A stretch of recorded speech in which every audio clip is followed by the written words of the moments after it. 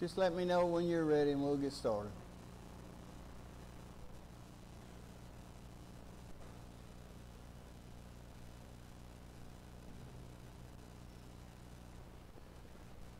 Okay, while they're getting ready, some other people are coming. Don't forget, not this week, but next week we'll have our Macho Men of Matoaka meeting.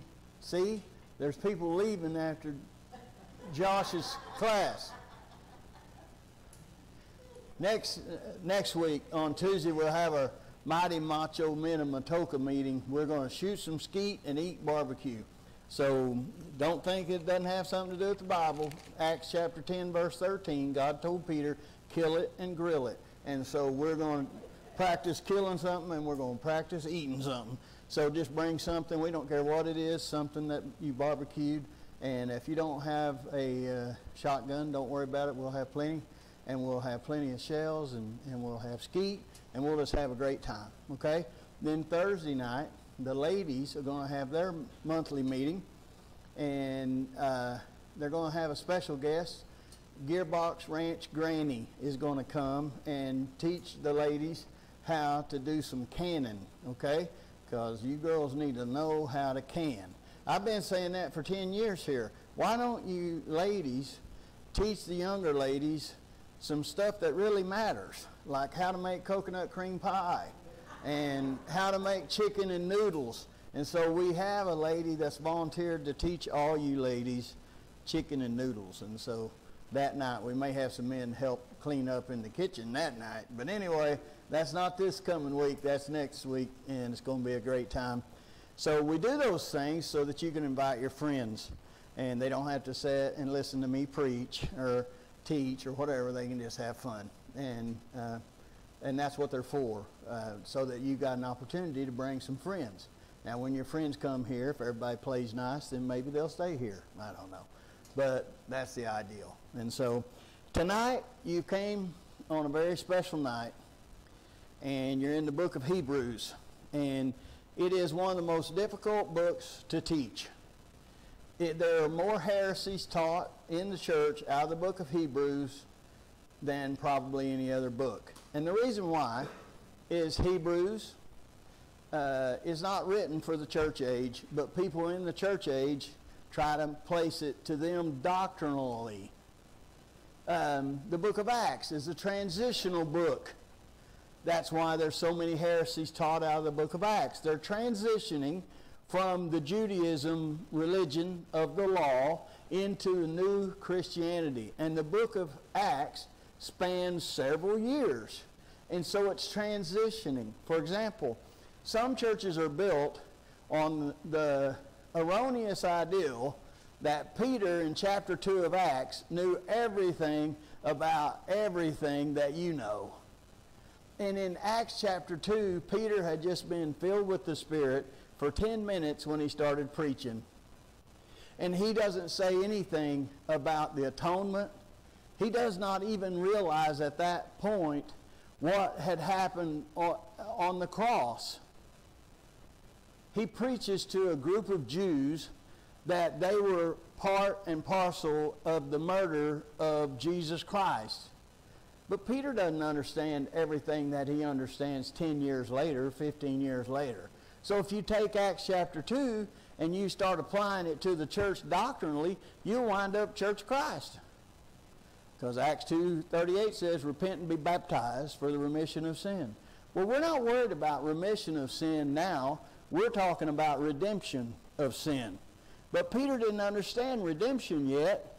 All he knew was the Jewish baptism for remission. So you got to understand, it's a transitional book. So there are a million different traps to get caught in.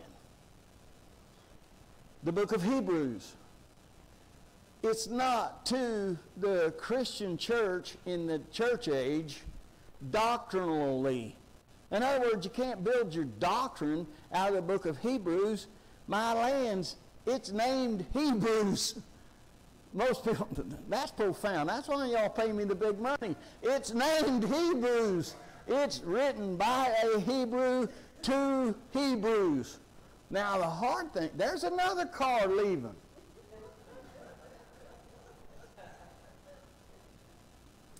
The hard thing is to figure out what group of Hebrews. Now, this book, and I hope you understand what I say when I say it, it's a cottonmouth rattle-moxican. It will bind you up just as easy as it'll set you free. It will kill you just as easy as it'll give you life. It depends on how you wield it. And you know what it says of itself? It says that it discerns the intent of your heart when you read it. There's not another book in the Library of Congress that can do that. There's not another book that makes the claim that it discerns your motive when you read it. There's also not another book that says the Holy Spirit will help you to understand it. So here's my premise. You won't hear it anywhere else, unless you're in David J. Sunday School class. The book of Hebrews is written to the Hebrews in the tribulation. Now, this is very hard to teach because people's never heard it before. And they just automatically, people hate change, you know. Don't change, I don't want to change, you know. But you have to understand, the Apostle Paul comes on the scene and he says, you know what? This is a new age. This is a dispensation of grace. This is the bride of Christ. There's not Jew or Gentile. There's not Greek or Jew. There's not bond or free. There's not rich or poor. There's not male or female in the body of Christ. Now let's hang on a second. We know there's males and females. Now there's a lot of people in the world today that are confused. They're not sure if they're males or females. But we're not confused here. We're pretty sure we know what we are. But what is Paul saying? That there's not male or female in the body of Christ. That there's not Jew or Gentile. Well, there actually is Jew or Gentile, but not according to God. We're all now in this dispensation called the body of Christ, the day of grace. Everything's changed. After the resurrection of Jesus Christ, it changed everything. There's never been a day like this. There's never been a salvation like this. There's never been a gospel like this. When Noah preached for 120 years, he wasn't preaching Jesus died on a cross and resurrected. That was not the gospel then. But that's the gospel now. But that wasn't the gospel then. The gospel then was, hey, it's going to rain, get on the boat. Gospel is good news. So you got to understand dispensations. There's what's called dispensationalist. And then there's hyper-dispensationalist. And then there's me. I got dispensations inside dispensations. But at the end of this dispensation is the rapture of the church. And that dispensation is over. And when you read about the tribulational time in the book of Revelation and in the book of Daniel, you'll see now God does talk about Jews and Gentiles being separate. And God does talk about salvation being believing in Jesus Christ and keeping the commandments. That's not your salvation today.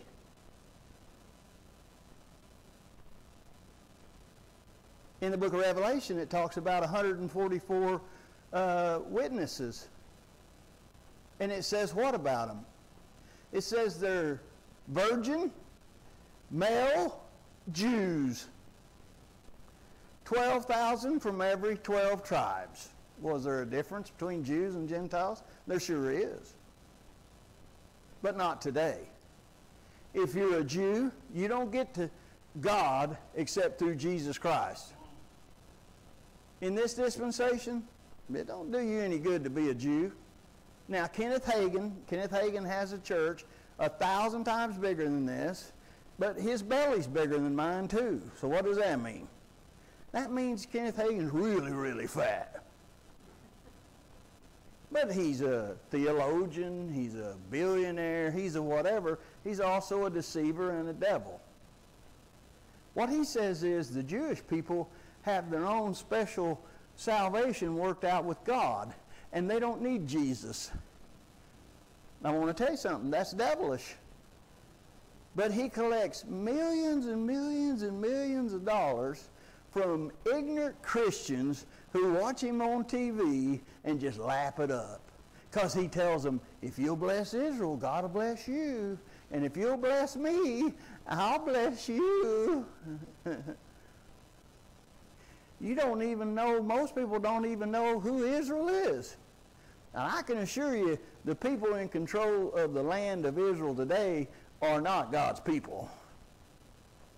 They worship the devil. Now, if you don't have that figured out, you got a long way to go. So Hagee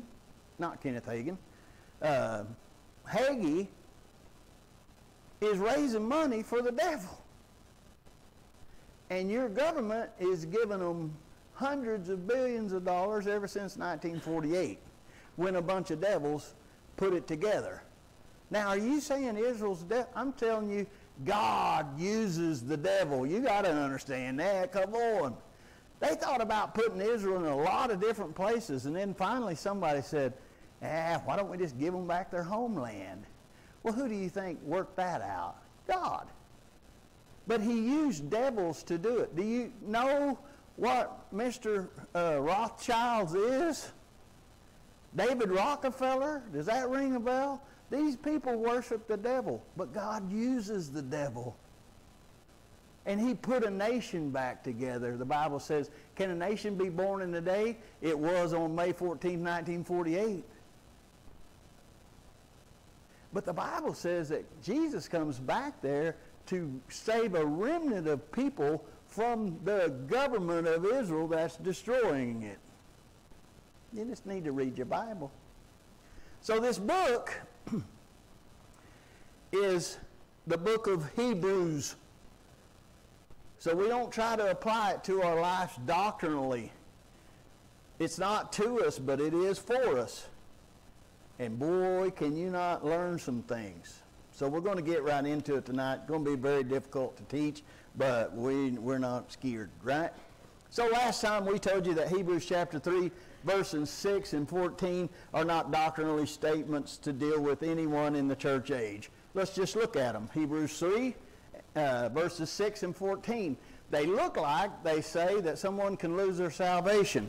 Well, this written to people that can. Watch.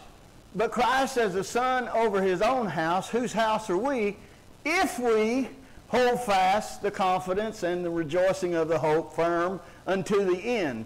Do you have to hold anything to the end? No, that's not your salvation, my friend. If you're saved, I don't know, that's between you and God. If you're born again, you were born of God's seed. You cannot be unborn. Now, the problem is most people just call it being saved. And they say, well, how are you saved? Well, you have to believe on Jesus, receive him. You just have to believe that Jesus. You have to admit that you're a sinner, confess your sins, believe on him. Well, all those are just mental assents. Well, if you just make a mental choice to believe on Jesus, you can later make a choice not to believe. That's how you get this ideal, well, I was saved, I have been saved, but I'm not now. Well, we're not talking about being saved. We're talking about being born again.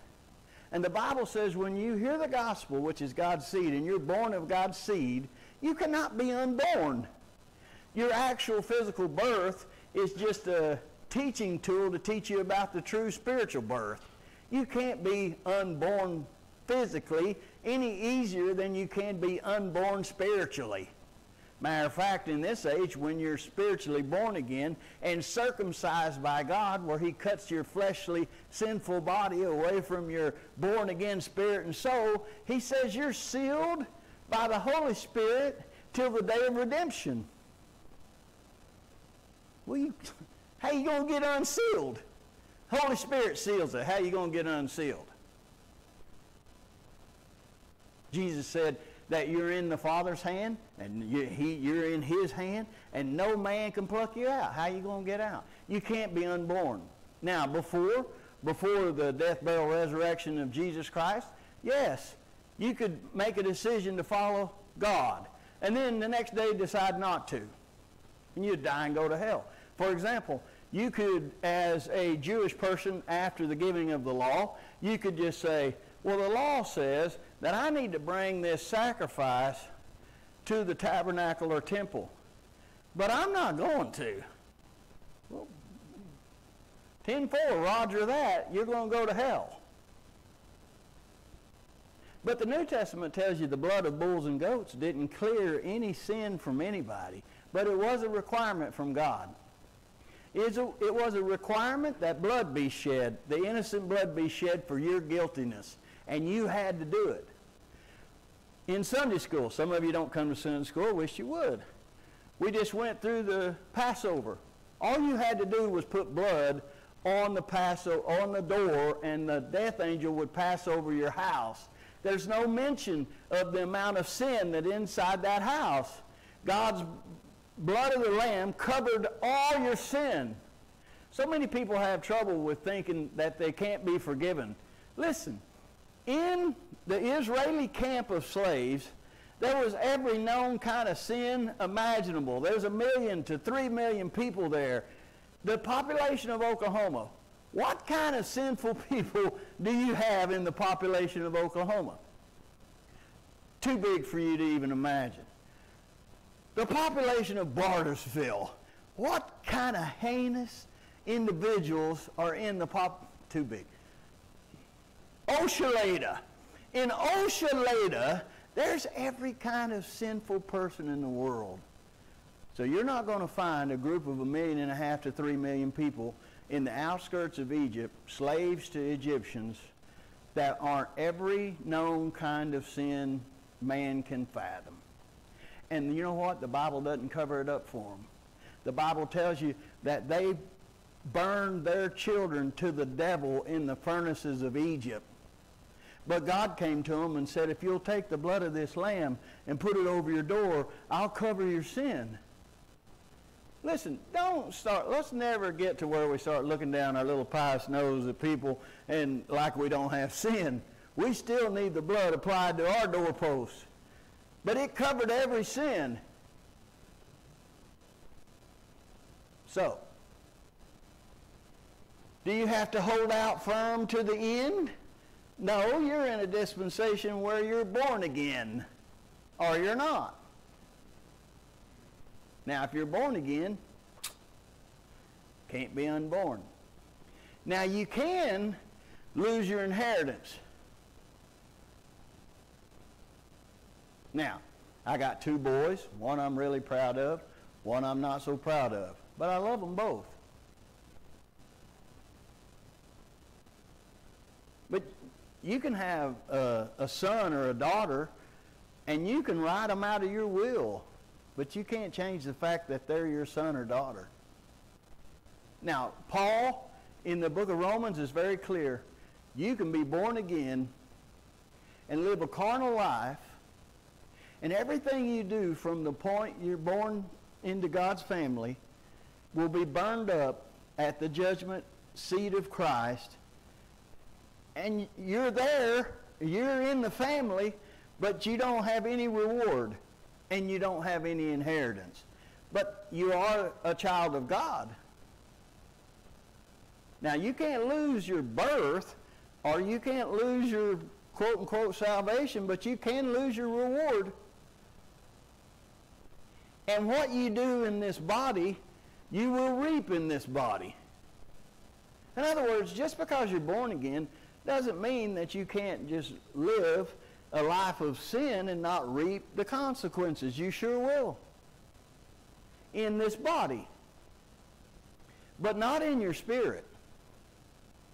So we want to make sure we understand, if you're born again, you don't have to hold on to anything to the end. He's got a hold of you. And sometimes he holds you just like this, and sometimes he holds you around the neck like that, but he's got a hold of you. And you need to be glad. Look at verse 14. This is another verse. They've written libraries about these verses. For we are made partakers of Christ if we hold the beginning of our confidence steadfast unto the end. Well, that's not to you. Number one, you're not a Hebrew. Any Hebrews in here? No. And number two, you don't have to hold something steadfast to the end. You ain't got enough power to hold something steadfast to the end. So, when you find a verse, or when you find two verses that seem to contradict one another, don't force them where they don't belong and make the whole Bible a lie. Remember 2 Timothy 2:15. You rightly divide the word of truth. You got to know how to rightly divide it. 2 Timothy 2:15 says, study to show thyself approved, a workman need not to be ashamed, rightly dividing the word of truth. You can't study the Bible properly without putting it in divisions. So, you try to find where they fit. Where do they go? So, when you find a verse that clearly says you cannot lose your new birth, you can't be unborn again, and verses that seem to say that you can lose your birth, you have to choose which one you believe. Notice the verses that clearly say you can't be unborn are found in the Pauline epistles written to the Gentile early church. From Paul, the apostle sent to the Gentiles. Watch, Romans 15:16. Watch this. That I should be the minister of Jesus Christ to the Gentiles, ministering the gospel of God, that the offering up of the Gentiles might be acceptable, being sanctified by the Holy Ghost. Paul was sent to the Gentiles. So remember, we are Gentiles reading a book to Jews, written from a Jew named Hebrews. Always keep that in the forefront of your memory while we study this book. So look at Matthew 24:13. Now this is a Jewish writer, Matthew, talking about a Jewish Messiah. This is what the Jewish Messiah said to a group of Jewish believers about the end of the age. Watch what Jesus said about it. But he that shall endure unto the end, the same shall be saved. This question was asked of Jesus by Jewish disciples. Tell us about the end of the age. Matthew 24, Mark 13, Luke 21. This lines exactly up with Hebrews. You got to endure to the end. The end of what? The end of the age. Jesus said, you shall endure unto the end, and the same shall be saved. So, look at Hebrews 3:6 again. What's it say? You have to endure or hope firm unto the end. Look at 14. Steadfast confidence until the end. Are they starting to line up for you? The gospel of the grace of God that Paul preached, that's not this gospel at all. Look at 3:14. You're partakers of Christ if you hold the beginning of our confidence steadfast to the end. Now watch. Matthew, a Hebrew, wrote that this Jewish Messiah, Jesus Christ, said the gospel was the gospel of the kingdom. That's not Paul's gospel of grace to the Jew and Gentile church in the church age. Let me give you the gospel in this age. No other gospel. 1 Corinthians 15, verse 1 through 4. Moreover, brethren, I declare unto you the gospel which I preached unto you, which also you have received, and wherein you stand. Now, in another place, Paul said, if anybody else Or if I come back later and I've lost my mind and I tell you something different, or if an angel from heaven comes and preaches to you any other gospel, let God curse him. Because this is the gospel for this age. Watch it. By which also you are saved, if you keep in memory what I preached unto you, unless you have believed in vain. For I delivered unto you first of all that which I also received. He received it directly from Jesus on the backside of the desert for 3 years. How that Christ died for our sins according to the Scriptures. And that he was buried. And that he rose again the third day according to the Scriptures. That's the seed of God that you have to hear in this age in order to be born of God's seed. That's the gospel. Okay? Now, I want to show you something. The gospel of the kingdom is a Jewish gospel. It's a Jewish gospel that at the end of the end of time, the Hebrew people will rule the whole world from Jerusalem. See, all of the scriptures in the Old Testament that talked about Israel ruling the world, that's why they all thought Jesus was going to set up the kingdom in his first coming. Haven't you read in the 4 Gospels where that's what they continually are asking Jesus? Are you going to overthrow the Roman government now? Who's going to set it at your right hand in your kingdom? When are you going to set up your kingdom? Even after his resurrection, the disciples, his closest disciples, didn't understand what had happened. And the first thing they asked him is, are you going to set up your kingdom now? I'm sure Jesus just shakes his head like, oh, good Lord. Now that gospel is for a time to come. All through the Old Testament, all through the stories about David and things, it says that David will sit on a throne for eternity in Jerusalem. That's why the Jewish people on the earth today believe that they're going to rule the world. They have scripture for it, but they have it in the wrong time. And so even when Jesus was here, they thought that time was now. But it wasn't their time yet. But he preached to them the gospel of the kingdom, and they rejected it. So, here we go, Matthew chapter 10, verse 5 through 7. Watch what's said here. These 12 Jesus sent forth and commanded them, saying, Go not into the way of the Gentiles, and to any city of Samaritans enter ye not. Now he specifically told his disciples, don't go preaching this gospel to the Gentiles.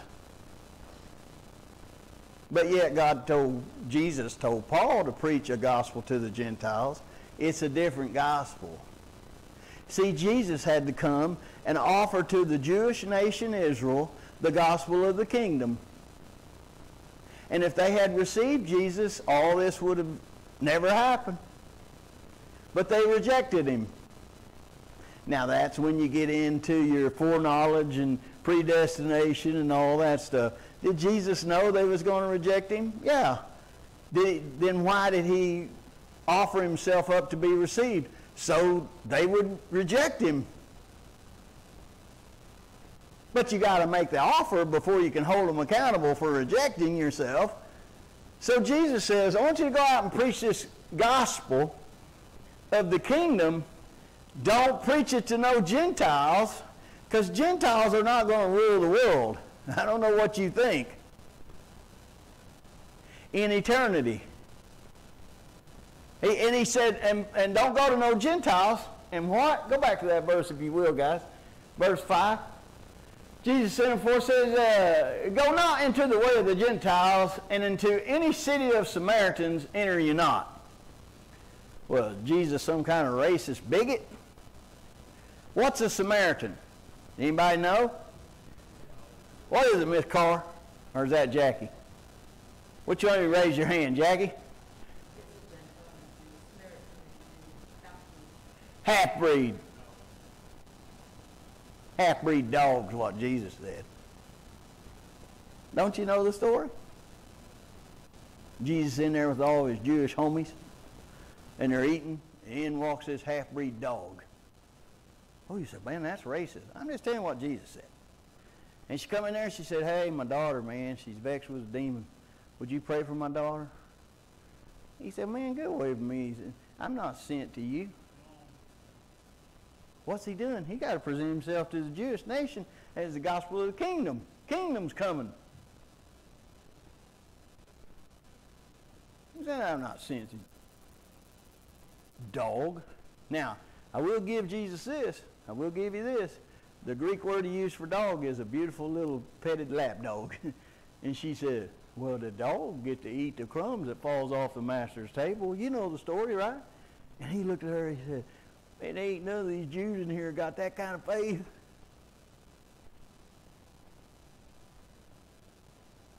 Then he tells his disciples, he said, I must needs go to Samaria. They're like, what?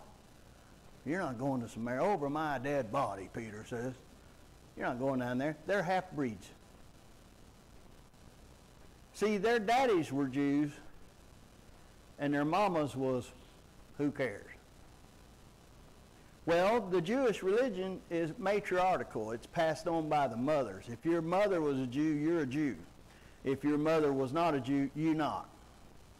So the Samaritans were Jewish men who had married Gentile women. But you know what? They still worshiped God. They still had a relationship with God, and God still saved them. And Jesus said, I must needs, I've got to go to Samaria. And the disciples, his disciples, that just loved him so much, they said, well, you're going by yourself, joker, because we're not going with you. He said, okay. And he goes all alone. And they walk around that city to get something to eat, which was a long way. And when he got there, he had a divine encounter with one woman, the woman at the well. And she's very learned. She said, why are you talking to me? You being a Jew, me being a Samaritan, why are you even talking to me? He said, well, would you please give me a drink of water? She said, oh, you Jews don't have anything to do with us till you're thirsty. I see how it is. He said, thirsty? If you knew who you was talking to, you'd ask me for a drink. And when you'd get a drink from me, you'd never thirst again. She said, you fool, you don't even have anything to draw water, and this well's really deep. Our father Jacob dug this well.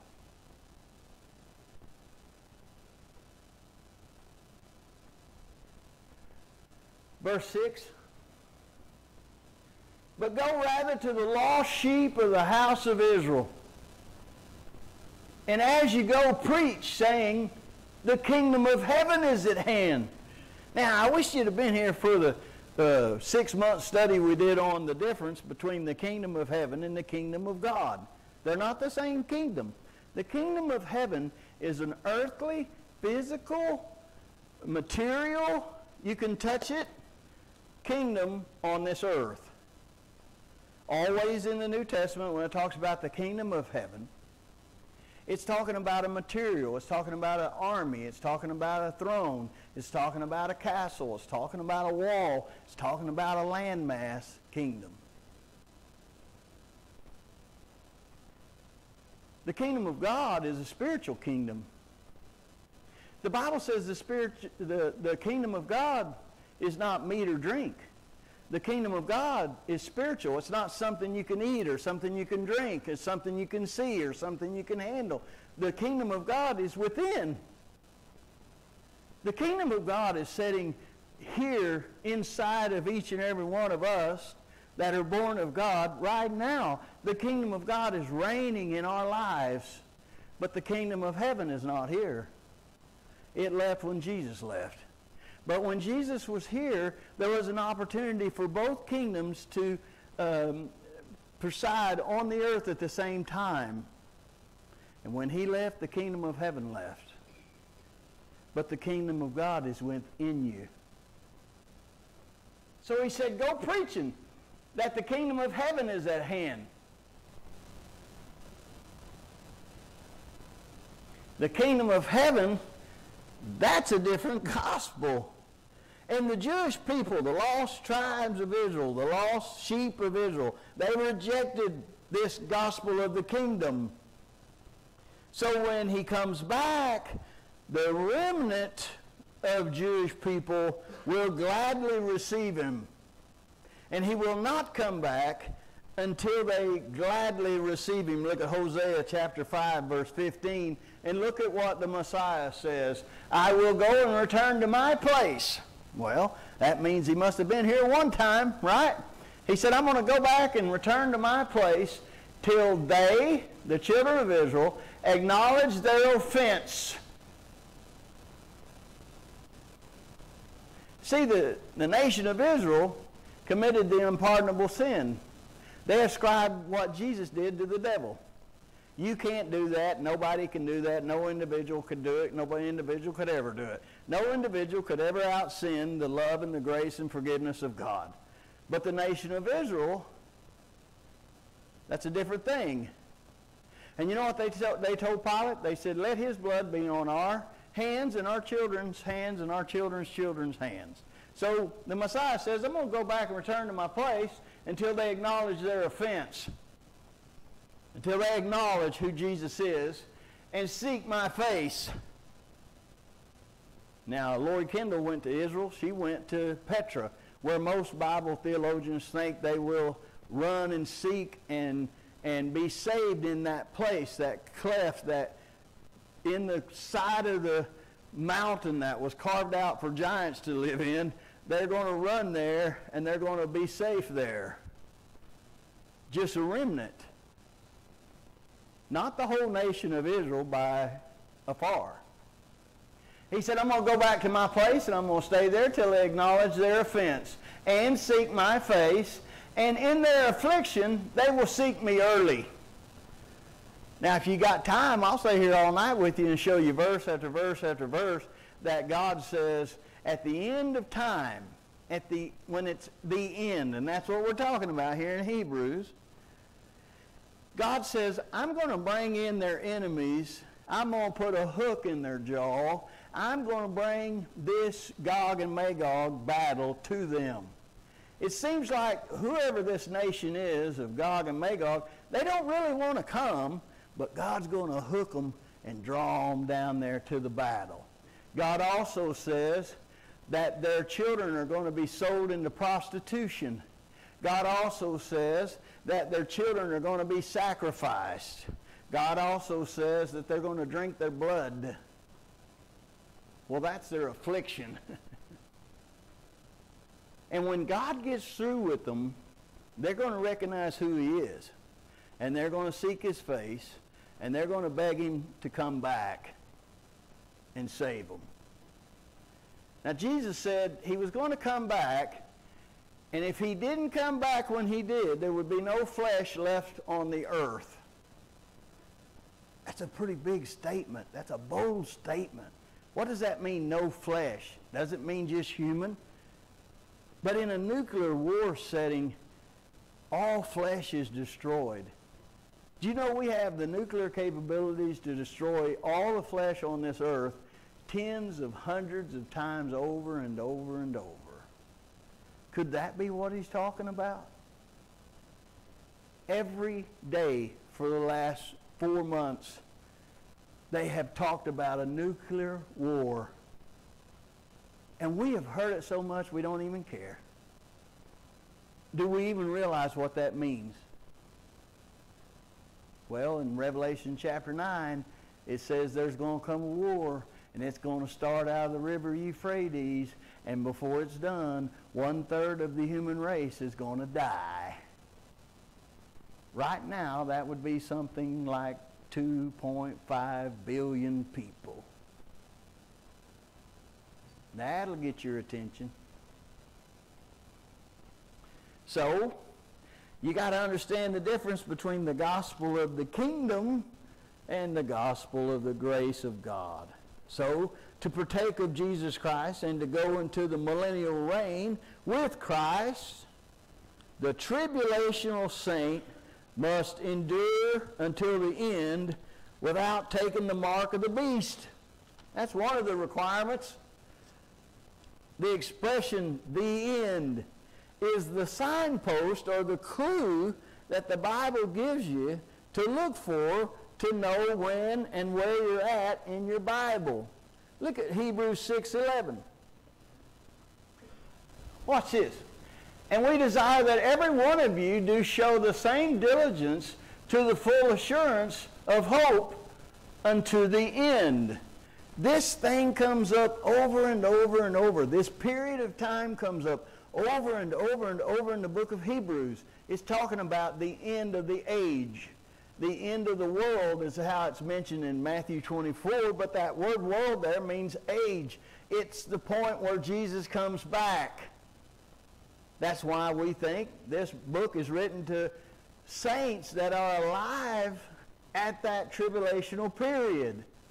It most definitely isn't written to honkies in Barsville. Look at Daniel 12:4. But thou, O Daniel, shut up the words and seal the book, even to the time of the end. That's the same period. The book of Daniel was to be sealed up until the time of the end. Daniel asked Gabriel, I don't understand what you're having me write down. And Gabriel said, don't worry about it. It's not for you to know. It's for the saints in the end. This is what he said. Seal up the book, even to the time of the end. Many shall run to and fro, and knowledge shall be increased. This is talking about an end time period. Look at Daniel 12, verse 8 and 9. Just a little few verses down. Look what it says. And I heard, but I understood not. Daniel don't understand. Then said I, O my Lord, what shall be the end of these things? And he said, go thy way, Daniel, for the words are closed up and sealed till the time of the end. Well, I look just a little bit further in verse 13. But go thou thy way until the end be, for thou shalt rest and stand in thy lot at the end of the days. Well, that's this period of time, right? Look at Matthew 24. That's a Jewish man writing about a Jewish Messiah, recording what Jesus said to a bunch of Jewish disciples in Matthew 24, 13, 14, after they asked him about the end of the age. He said, but he that shall endure unto the end, the same shall be saved. Look at verse 14.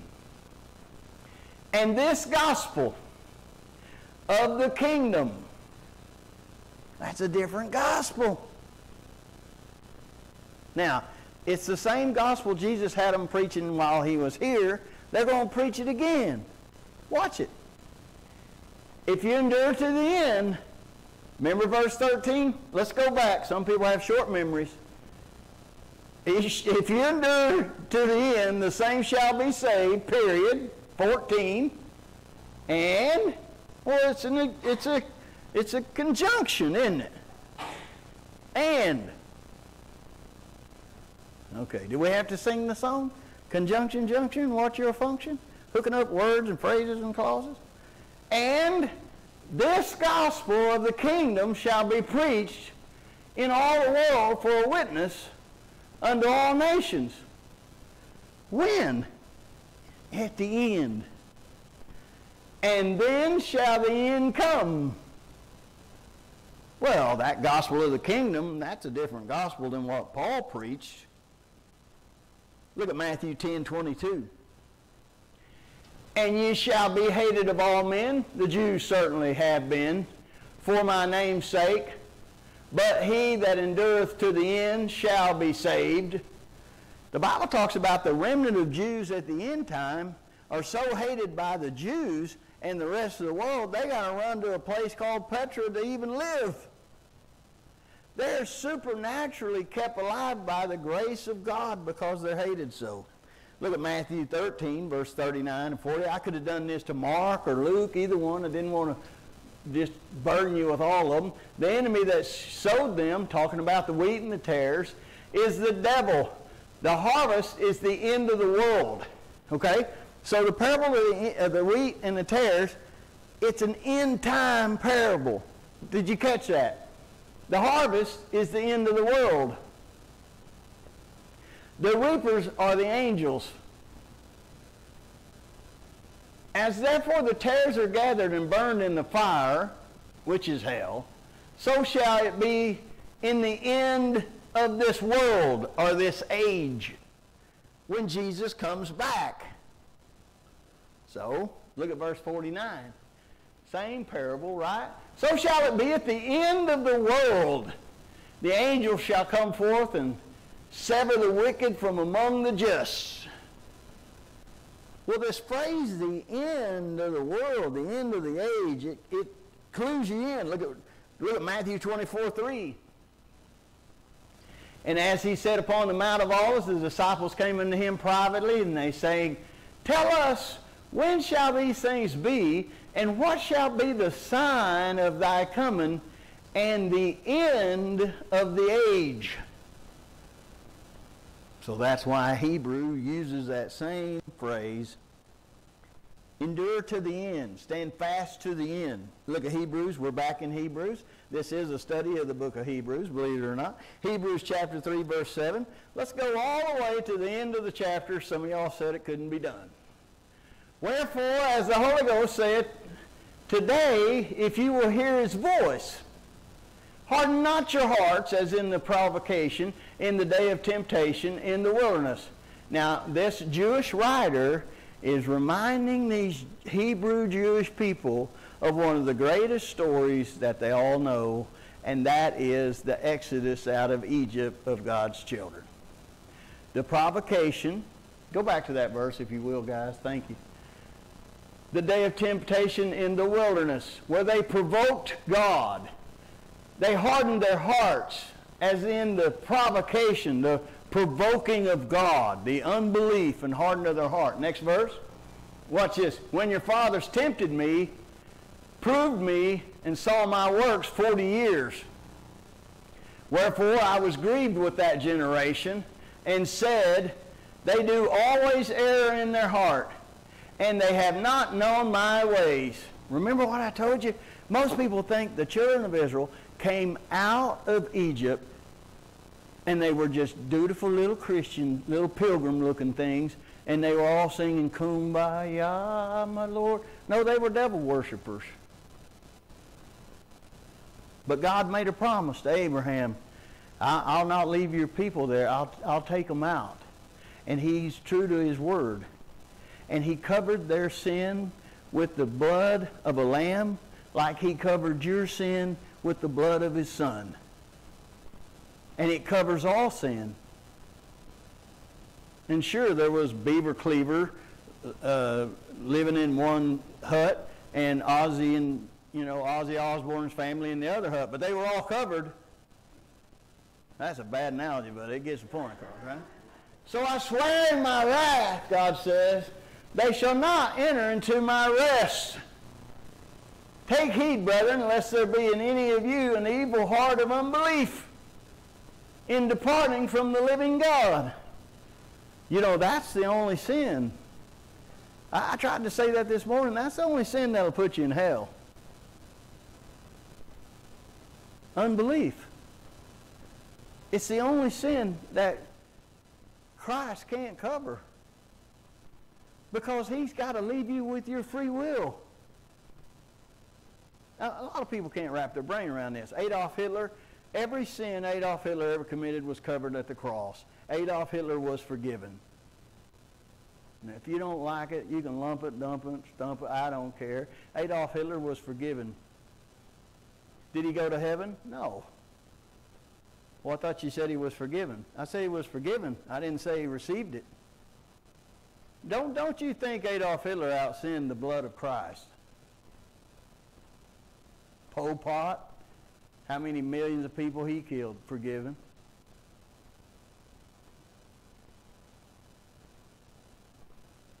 You name them. That doesn't mean they receive it. That doesn't mean they live forever in eternity. That doesn't mean they're born again. But they can't stand at the judgment and blame God. Watch. But exhort one another daily while it is called today, lest any of you be hardened through the deceitfulness of sin. Remember what we said this morning? It's sin that causes you to go mad. It's sin that causes the paranoia. It's sin. Haven't you ever seen people, for example, one time, I shouldn't now, when I went through seminary, they said, whatever you do, don't ever do this. But here I go. I was in high school. A bunch of us went to Casa Bonita. And we didn't have a whole lot of money, you know, and I was running with some real rough, you know, 14, 15-year-old boys. And one of them was in Casa Bonita, was back there by the fountain cave thing. And right by that was a door that said, emergency exit. And somebody said, hey, dude, let's just go out the exit. And before I could say, now, wait a minute. Somebody hit the door, and all HE-double hockey sticks broke loose in that place. Lights was flashing, sirens going. What are you going to do? Stand there with your, you know, your guilty plea, or run with everybody else? So we get outside the door. You're at the back of that thing in a nasty, stinking alley that looks like it's 10 miles long till you can get to the parking lot. Well, we made it to the pickup, but all the way home, you can't imagine how many police officers you see when you think they're after you. They're everywhere. And then a helicopter. It was probably going to some accident, but we just knew the helicopter was coming after us because 4 of us had, you know, jumped the ticket. Paranoia. Paranoia sets in. For we are made partakers of Christ if we hold the beginning of our confidence steadfast unto the end. This is a encouragement to tribulational Jewish saints. Look at verse 15. While it is said, today, if you will hear the voice, harden not your hearts as in the Exodus, when they provoked God, the provocation. For some, when they had heard, did provoke. They heard God said he was going to do this and that, and they still didn't believe. If you're in Sunday school, we're just sitting there amazed at the stupidity of these people on both sides, and I hope I taught that well this morning. The sin of Pharaoh caused him to lose his mind. He finally says, what did we do? Why did we let them go? Let's go after them. You're going to go get the group of people and bring them back that destroyed your whole nation? You know, in chapter 10 they said, dude, let them go. The whole nation is destroyed. But his sin, his hardening of his heart, has drove him mad. And then just a few verses later, these crazy Israelite people have seen God do miracle after miracle after miracle, and they get trapped by God with water on one side and the Egyptian army on the other, and their hardened hearts of disbelief cause them to lose their senses, and they go mad and they say, God brought us out here to kill us in the desert. How frustrating it must be to be God. For some, when they had heard, did provoke God, howbeit not all that came out of Egypt by Moses. But with whom was he grieved 40 years? Was it not with them that had sinned, whose carcasses fell in the wilderness?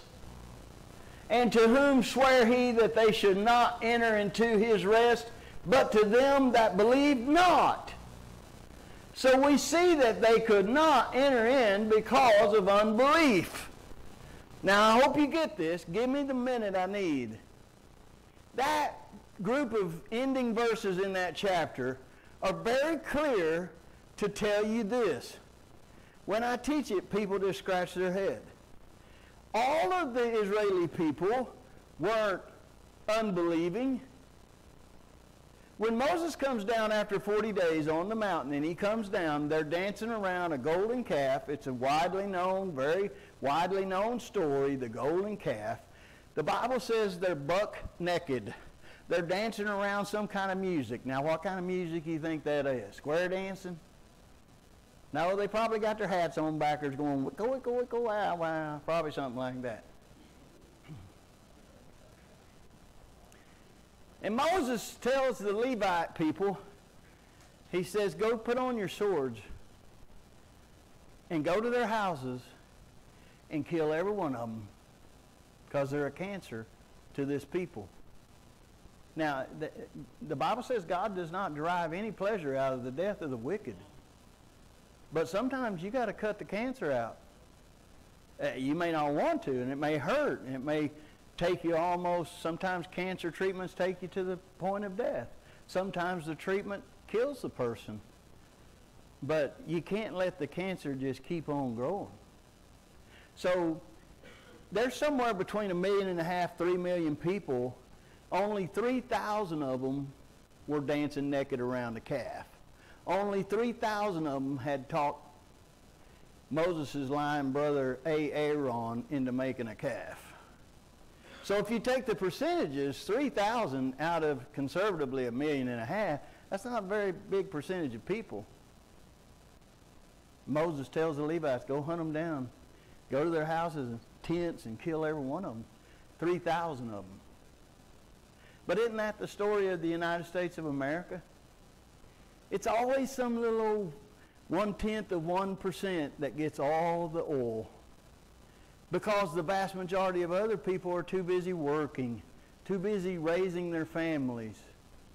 And you got some pink-haired, guy that thinks he's a woman that gets all the attention, that gets all the legislation, that gets all the rights. And the rest of us just like, yeah, he's a nutcase, leave him alone, whatever. Now, most everywhere else you go, I would say almost everywhere else you go, they will tell you that God allowed those people to walk around in the desert for 40 years until that generation of people died off. And every one of them died. Well, years ago I was studying the Bible. I've taught Exodus probably 10 times, and I thought, well, that don't make no sense because I can name you two by their first name. Joshua, which means salvation or Jesus, and Caleb. And Caleb was a Gentile. That's what got me on a study. Do you know when they left Egypt, there's a whole bunch of Egyptians went with them. All through that story it says, the stranger that went with you, sojourned with you. You know what it said the night of the Passover? They said, God came to Moses. He said, all right, Moses, you tell them people, they got to take a lamb. It's got to be under a year old, got to be perfect, got to bring it in your house 4 days, got to feed it, water it, then you got to cut its throat, you got to drain its blood, you got to barbecue it, you got to put the blood on the door. And any of the Egyptians or Gentiles or strangers from any other land that want to get in on this thing, they can take a lamb, they can do the exact same thing, and the death angel will cover them, but the males have to be circumcised because they got to have a relationship with me in order to get in on this good deal called the Passover. And when they left that night, there's all kinds of people with them. But I was taught my whole life that God just waited till all those people died, every last one of them. And I was thinking, what about Joshua and Caleb? And so I asked my pastor, and he said, well, everybody but them two. I thought, that didn't sit right. So I want to show you something. Go back, I believe it's verse 16 with an NIV Bible. Watch this. Who were they who heard and rebelled? Were they not all those Moses led out of Egypt? Now, wait a minute. Go back to that verse again. Who were they who heard and rebelled? Were they not all those Moses led out of Egypt? Look at the next verse. And with whom was he angry for 40 years? Was it not with those who sinned, whose bodies perished in the wilderness? Now I want you to go back to verse 16 in a King James Bible, and let's see if it reads different. For some, when they had heard, did provoke. Howbeit, not all. Now, I want to show you something. From this point on, the whole rest of this chapter is abundantly clear that it was not all of the people that came out of Egypt at all. But in every other Bible translation, it teaches you the exact opposite. Now, that might not be a problem for you, but it is for me. Watch this. Watch how this flows. And guys, we're just going to keep going to 19, okay? For some, when they had heard, did provoke. Howbeit, not all that came out of Egypt by Moses. They didn't all provoke. They didn't all prevail. But with whom he was grieved 40 years, question mark, was it not with them that had sinned? Well, yeah, he wasn't mad at everybody. He wasn't grieved with everybody. Howbeit, not all of them revoked, rebelled. He just grieved with those that sinned, whose carcasses fell in the wilderness. Well, who fell? The ones that rebelled. Watch. And to whom did God swear that they would never enter his rest, if not to those who disobeyed? So we see that they were not able to enter because of their unbelief. But it wasn't a whole generation. It was a remnant.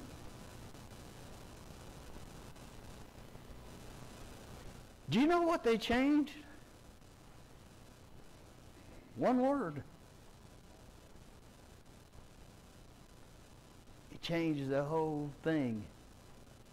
Now, if that doesn't bother you, then just keep your head in the sand. But I want to warn you, when you got your head in the sand, you have another part of your anatomy exposed. Let's pray. Heavenly Father, thank you for this book. What an amazing book. That we can understand, that we can glean so much from. God, I just thank you for these people that love you and they love your word. God, we pray for the people of this church that are sick and for whatever reason couldn't make it tonight. We pray especially for our neighbor, our mate, our Australian mate and his bride. And we just ask you to bring them back to us healthy and healed from the top of their head to the soles of their feet. God, thank you for your word. Thank you for another great day here at Matoaka. In Jesus' name we pray. Amen. Thank you, folks.